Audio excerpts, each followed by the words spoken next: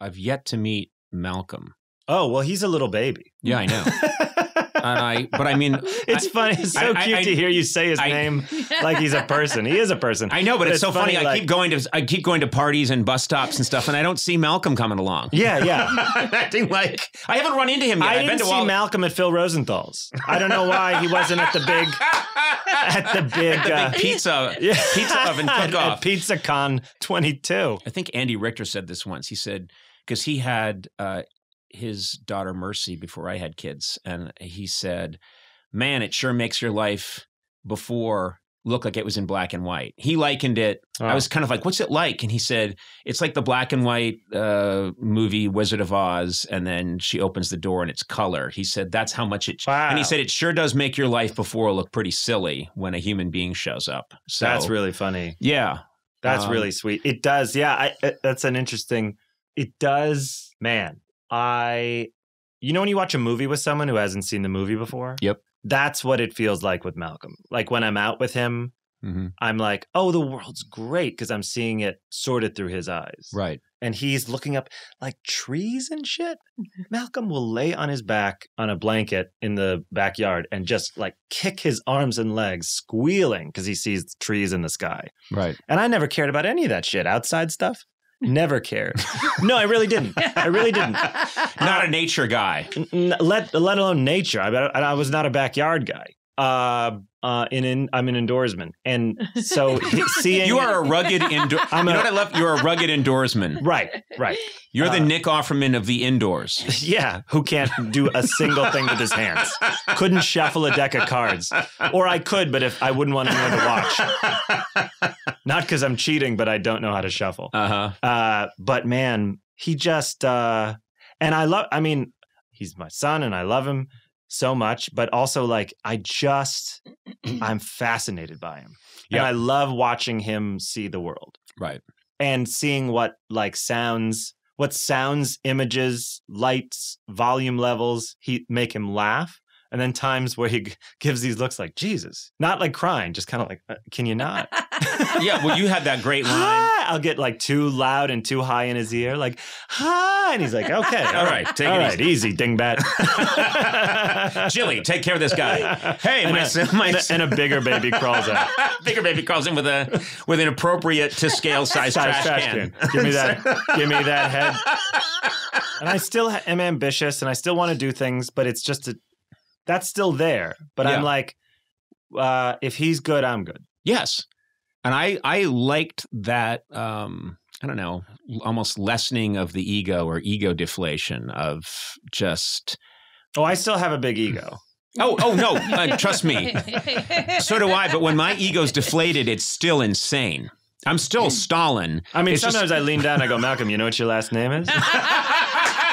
Fucking famous. Is it true that you're constantly handing Malcolm 8x10s of yourself? Oh, yeah. You know what I would like to? He's sort of, one time I walked in the room and just because he's learning his hands, he's just learning he has hands. And he's just always like, it's like he's a shifty guy lying on the stand. You know, I'm like, you keep gripping one hand and the other hand back and forth. Yeah. These little pudgy ass hands that look like quiche. And he's like, but he banged them together when I walked in. I was like, ooh, I wonder if I could get him, just train him to do that every time I enter the room. Yeah. To applaud. Hey, I tried with my kids. You know, it was great with you had Mike Sweeney warm up your kids. I did. Mike Sweeney. All right, energy. Yeah. When my kids were born, the minute they came out, I had Mike Sweeney sort of work the crowd for 10 minutes. And so they knew that I was a big deal. I don't know why that just reminded me of when we first started doing the late night show in 93, we knew nothing about what we were doing. We had all these crazy ideas and all these grand schemes. But in terms of the nuts and bolts of how you run a late night show, we didn't know anything. And we didn't know that you need a warm-up guy. Oh, no. So Was anyone helping you? Here's what happened. No, actually. So we didn't know that we needed a warm-up guy. And then someone said, oh, we need a warm-up guy. And we said, well, who does warm-up on Letterman? And they said, well, the announcer does it. And for Johnny Carson, the announcer, Ed McMahon, did it. And so we thought, right, the announcer. So we had hired this announcer, very nice guy, Joel Goddard, who had a terrific voice. And he'd be like, it's Conan O'Brien. And then we started putting him in sketches. But he was a straight voiceover announcer guy who literally his whole, his career had been, stay tuned for more. This brought to you by Chevy Trucks, reliable Chevy Trucks. That's all he had done.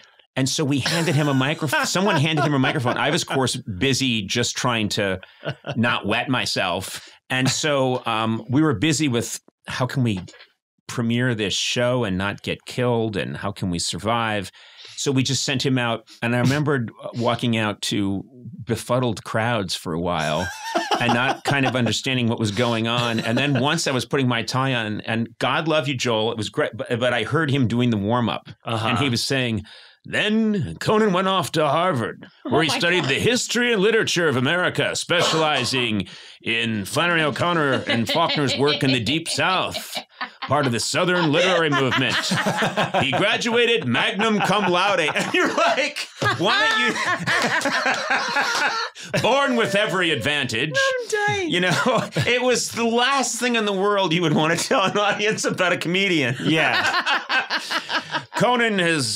So let's get a lot of energy up. Let's get a lot of energy for a man who's read a lot of books. You're in town for one day. You're in town for one day, and you've come to a taping, and it was just... He joined the a cappella group, yeah, the Thamesmen, a 4 white male singing group specializing in singing in rounds. Before I bring him out, let me tell you, I've felt Conan's hands, and they are lily soft. Never a day's honest work.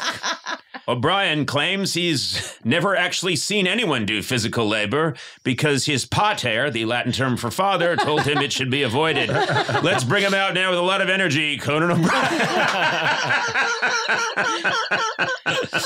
That's a true story.